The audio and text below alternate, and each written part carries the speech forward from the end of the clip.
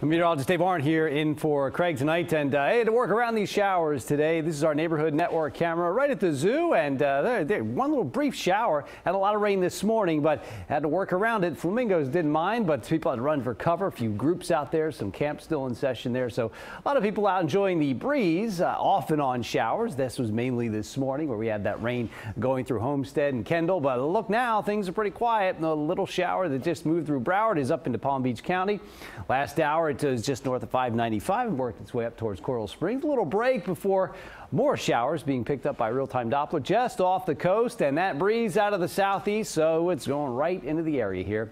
Spotty showers will continue to blow by through the area mainly this evening, but we'll look at some slightly drier air that tries to work its way in here tomorrow. The breeze continues 10-15 miles an hour, maybe a little higher at times there, so a little rough along the coast there. There's that moderate risk of rip currents, and it does bring in these showers. What's left of that there in Broward? Well, just a few high clouds.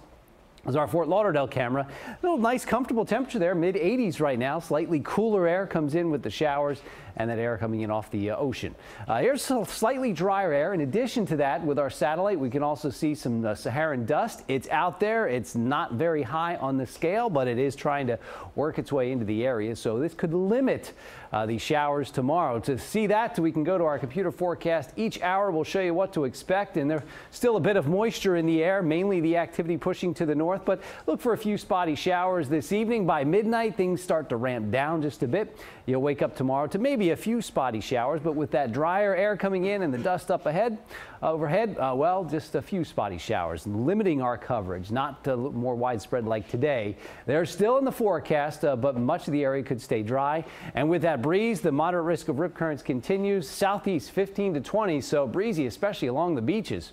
August 1st, here we are, hurricane season. It's still ramping up here over the next few weeks, but nothing expected over the next few days. Pretty quiet there in the tropics. 80 with a shower blowing by tonight. Wind at 10 miles an hour. Spotty shower tomorrow, mainly dry with that breezy sunshine. The wind's still 15 to 20 out of the southeast. So it does get a little cooler. It could hit 90, especially inland, then drop just a bit. We still have that ocean breeze in the forecast over the next few days, so we'll keep the temperatures into the lower 90s with a few spotty showers. A little more thunderstorms in the forecast as the moisture maybe increases Sunday, Monday, and Tuesday in the next week.